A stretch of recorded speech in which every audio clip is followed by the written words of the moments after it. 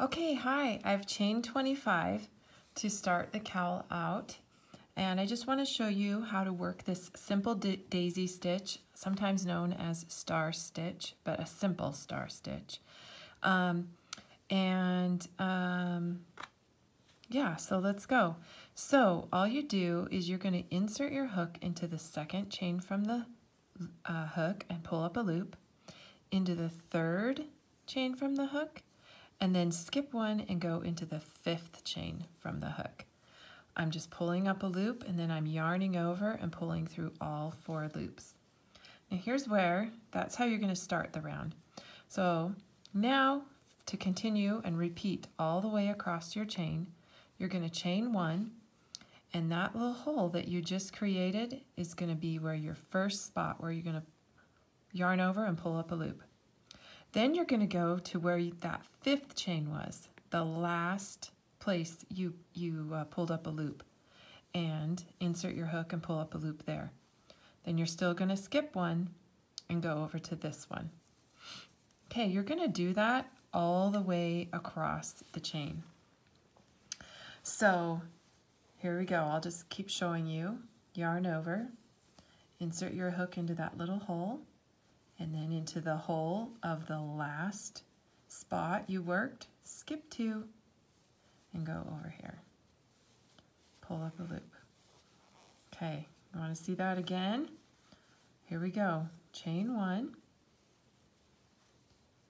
insert your hook, pull up a loop, go right down to that last spot you inserted pulled up a loop, skip 1, insert, and go. So I'm just going to continue to work my way across this chain and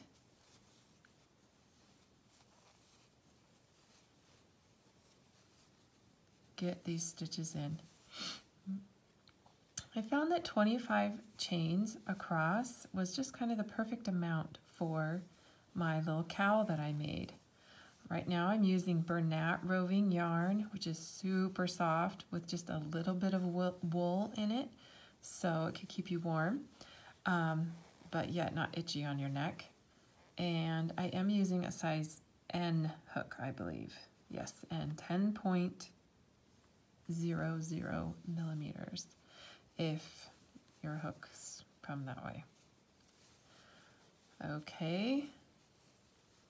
Pulling through. Hope you're watching me do this.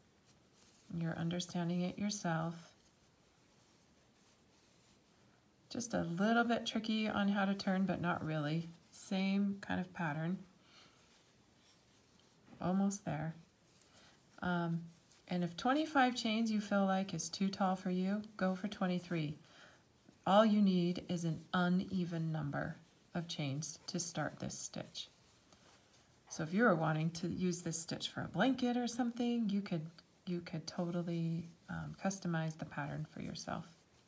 Here we go. I'm at the very end. My last stitch is in that very last chain, and I'm going to pull up a loop and pull through. Now, what I'm going to do is still chain to close up that loop, and then I'm going to chain 2 more times, and then simply turn. And now these first 2 chains are going to be my first 2 that I work into.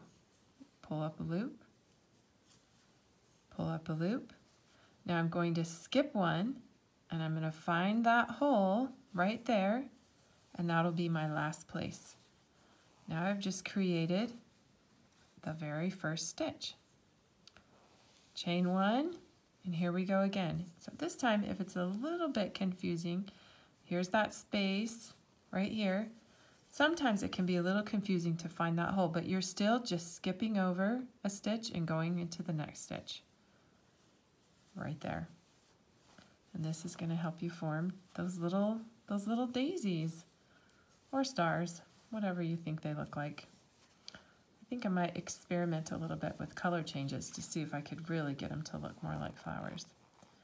Okay, so I think I've given you a good enough idea of how to get this scarf started, this little neck warmer, or turn it into a scarf. I bet you could use 2 skeins of burnout roving if you wanted to turn it into a scarf, maybe even 3, I don't know. 1 was just enough to do that neck warmer. So anyway, okay, good luck. Thanks for stopping by.